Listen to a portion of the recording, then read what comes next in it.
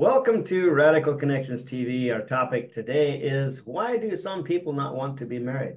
Maybe you're one of them. Why don't you want to be married? Why do you think being single is better?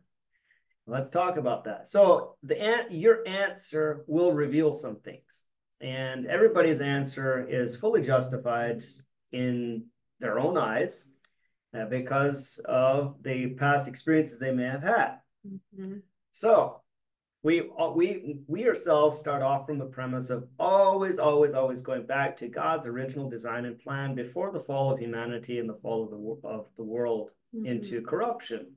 In the beginning, God said, "It is not good for man to be alone. I'll make a helper for him." And he created a need for the two to need each other. And also, be fruitful and multiply and replenish the earth was a commandment, not a suggestion. So that was his original heart and mandate and desire, and his perfect will for humanity upon the earth is to be fruitful, multiply, replenish the earth, take dominion over his creation, and rule over it, and be a good steward.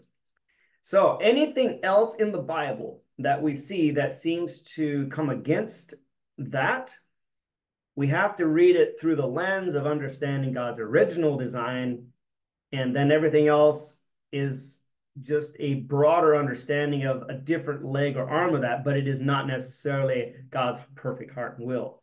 We look at Paul in the Bible. Many people think he was single. Well, if you study original ancient Jewish culture, and even today, he would not have been allowed to become a Pharisee or be in religious leadership if he had not been married. And so what was he really saying? First of all, his message in that, that people often use about, Paul was single and he encouraged singlehood. Well, that would go against God's original heart and mandate. The Jews never condoned singlehood as being good. Rather, it's quite the opposite. It was a big deal if they couldn't have children. And so to be married was the ultimate dream and goal for all Jews. And so if Paul was single, then he was probably a widower. Okay?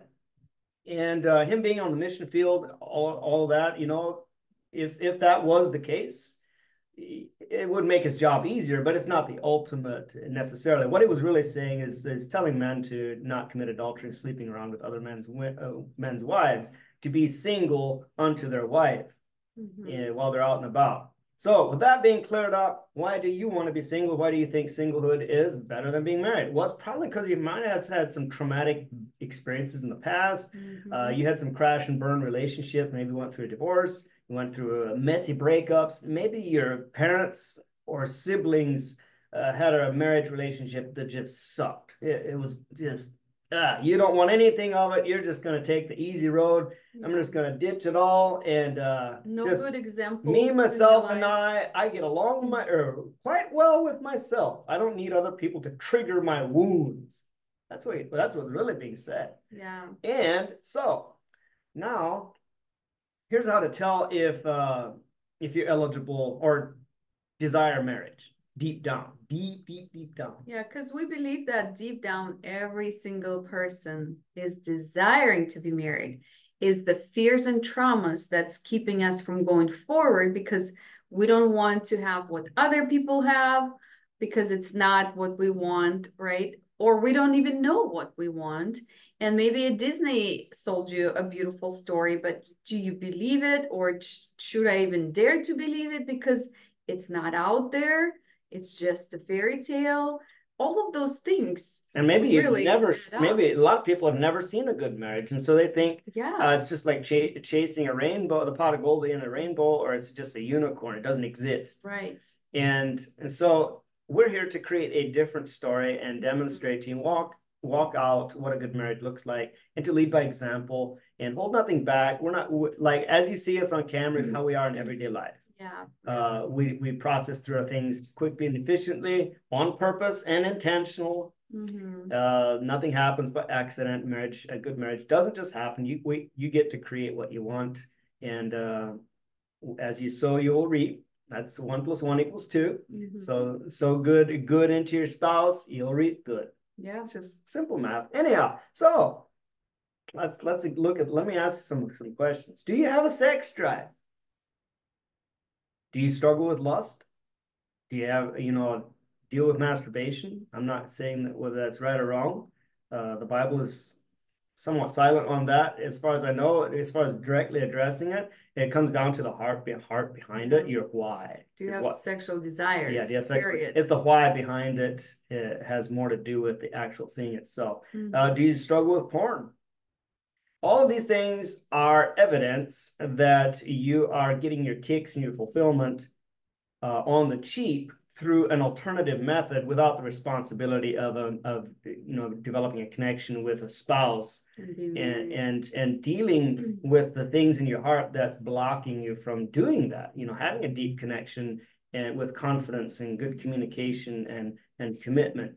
And so all those deviations of fulfillment and in connection on a heart level and sexuality and all that is really just what it is a scapegoat of escaping from doing the deeper work within that requires, especially in us men, to address our egos and our pride and recognize that we're broken beings and we need healing. We need help from God. Yeah. And so as you deal with these things, which we describe in our Triggers to Triumph and emotional healing messages, especially in our single to married school community, we go into this on a much deeper level. However, we have messages here and there on YouTube that you can tap into. Maybe Irina will watch this next video after this, and we can talk where we explain more. But as you deal with these things, these inner traumas, and you create new agreements and embrace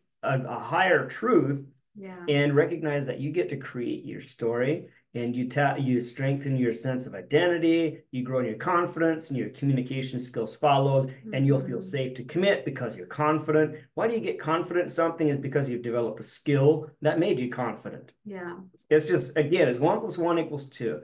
If you become skillful in your in communication, it's because you develop something, and you're confident therein. Guess what? When all that is taken care of, the road is paved to where actually a switch flips at some point in your heart that you want to be married. Yeah. And that's the process that we work on. We recognize singlehood, marriage. We're the bridge to walk with you and link arms with you so that you don't have to do it alone. And we'll lock arms with you and walk with you on the journey. And so that's what we do, is we help people get from where they are to where they want to be. And if there's a process in between, then we patiently walk that out with you. And so if you want to know more, just hop into our single to married school community, which will provide a link below this video. Any final thoughts, love? I just wanted to tell you that I was afraid to be married to a wrong person, and that kept me single until my 40s. And now that we were able to I was able to break through that agreement and know that I can create what I want, the marriage that we have is beautiful. And we grow every single day. We learn new skills and tools to make it even better, and making something together is so much more fun than doing it by yourself. Okay. And we talk about more of that in other videos. So check them out and see, what we share on that. But marriage is beautiful. And if you have that deep desire, just know it is possible. And the bridge from there, where you are to where we are, or where you want to be, is there. And we provide it for you. So come on in. We welcome you to come join us. And we would be happy to be the people that made a difference in your life. That's right. And we were single into our 40s. And we had very fulfilling single lives. We did everything that our heart desired that was fulfilling to us at that time. And it still doesn't compare to marriage now. There's no comparison. Yeah. And we had great single lives. Yeah. I mean, I did. And guess what? Not all the good ones are taken yet. No, we found each other. Yeah. And we've helped others find each other too. So they're out there. You just got to know which pond to fish in and where to look. That's right. Yeah. All right. We'll see you next time. Be blessed.